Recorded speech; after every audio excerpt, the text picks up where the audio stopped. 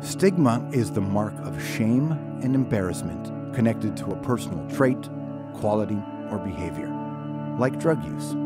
We create stigma when we hold and promote negative views about people because of who they are, what they do, or their circumstances in life.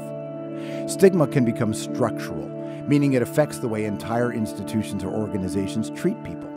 When hospital workers ignore people who use drugs and fail to take their health concerns seriously, that's an example of structural stigma.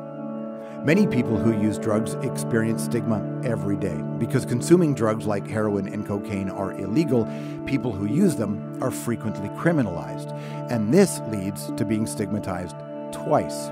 Once as a person who uses drugs, and a second time as a criminal.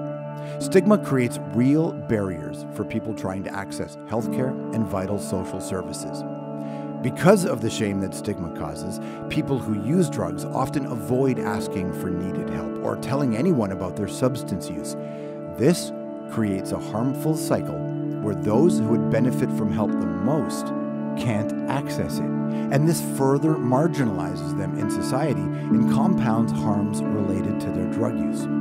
People who feel ashamed are also more likely to use drugs alone. This means they are at greater risk of dying because no one can revive them with naloxone if they overdose.